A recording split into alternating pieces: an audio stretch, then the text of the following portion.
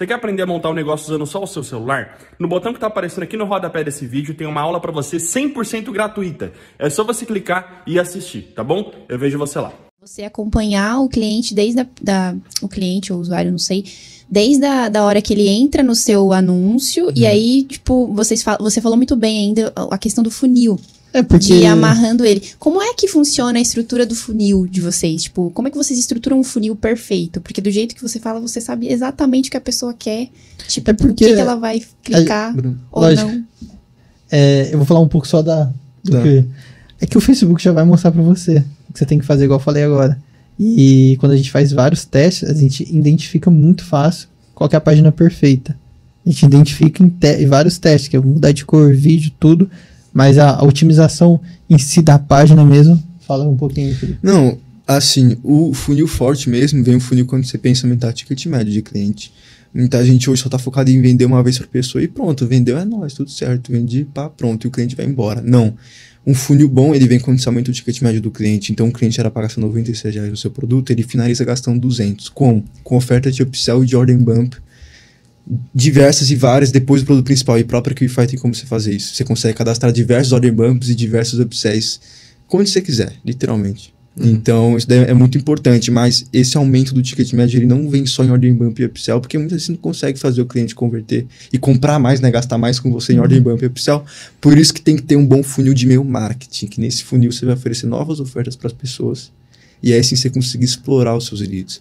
Como que você pode explorar uma lista de leads muito foda? A gente teve uma lista nossa, de um produto nosso que pegou 150 mil leads. A gente falou isso pro nosso... 150 mil compras, né? Não, compras também, tinha grande Pix parte... boleto, né? Sim, Pix, boleto gerado. Então, tipo, inflou por conta disso, mas era um público muito grande. E até falando pro nosso gestor, ele falou, você tem 150 mil leads, a gente falou assim. Mas então, como a gente aproveita isso muito bem? A gente faz um disparo de e-mail sequencial com antecipação durante uma semana, de que no dia X vai acontecer uma oferta X do produto X, que você acabou não comprando por motivo X. Que nem, por exemplo, a gente faz assim, um tom de tristeza pra pessoa. Hoje a gente entende que o mercado, uma cópia de e-mail que a gente usou aqui que funcionou muito e que trouxe pra gente mais ou menos uns 92 mil que a gente conseguiu pegar nesse lançamento que a gente fez. A gente montou uma estrutura de e-mail mais ou menos assim. A gente chegava pra pessoa e a gente falava assim, a gente tá muito triste e a gente consegue entender que hoje tem muita gente prometendo dinheiro pela internet, mas nenhuma consegue realmente pegar na sua mão e te mostrar o caminho certo para você poder seguir. E hoje a gente fica de cara em ver quantas pessoas estão tentando fazer promessas de internet e fazendo todos vocês perder dinheiro todos os dias. Então a gente quer que isso acabe. Por conta disso, a gente está montando uma oferta completamente especial nossa cópia aí, que todos vocês vão ter condição de comprar. E não vale nenhuma pizza, exemplo. A gente faz uma comparação para a pessoa poder entender que o valor é muito baixo e cria essa antecipação. E nessa antecipação a gente vai chamando a pessoa para um grupo, beleza? Para um grupo. E nesse grupo lá dentro a gente aquece ela e aí sim a gente faz a oferta.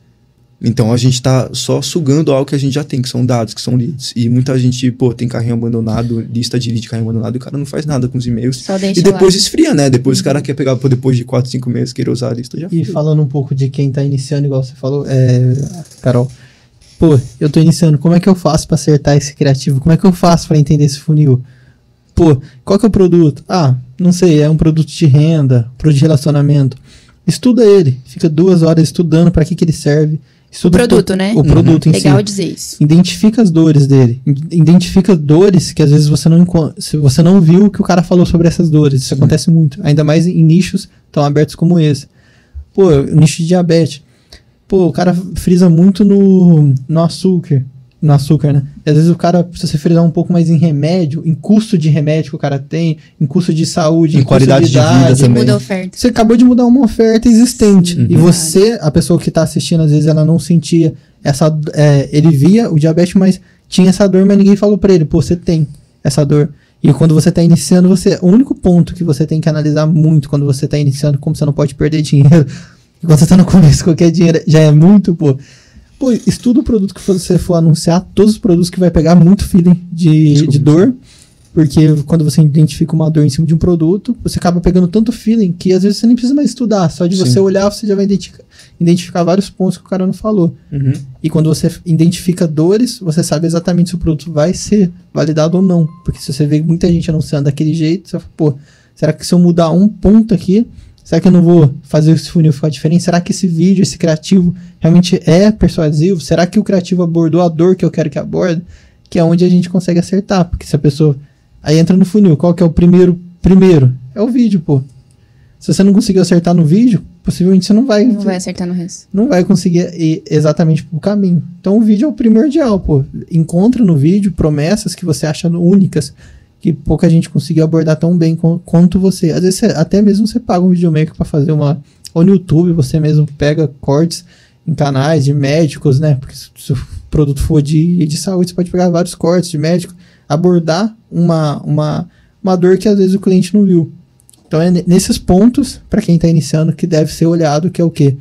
Estudar as dores do produto.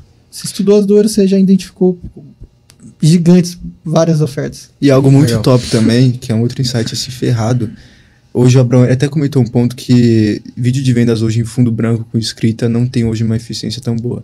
Uma coisa nossa que a gente fez teste um produto nosso, que eu não vou citar qual é porque a gente está em escala dele agora, a gente fez com uma especialista. Ela fez o vídeo de vendas inteiro. E o que isso mostra? Mostra que, porra, tem uma pessoa por trás. Tem alguém que tá colocando a cara por trás. Isso parece uma conexão muito forte pro público e uma credibilidade muito boa. Que é sofisticação. Sobe muito. Então isso ninguém faz no mercado. Quem tem paciência de validar... Cara, a gente não faz isso daí um produto em processo de validação. E MVP é VSL o melhor que a gente consegue fazer de tipografia cinética, mas não com o fundo, por exemplo, e a escrita em cima. Mas sempre seguir com as imagens ilustrando o que está sendo mostrado. Então a imagem está lá, embaixo está escrita como se fosse uma legenda. Isso vai atrair muito mais do que só a VSL inteira com fundo branco e uma escrita em cima, sabe? E agora, e aí depois que a gente valida, colocar especialista e aí sim virar o produto.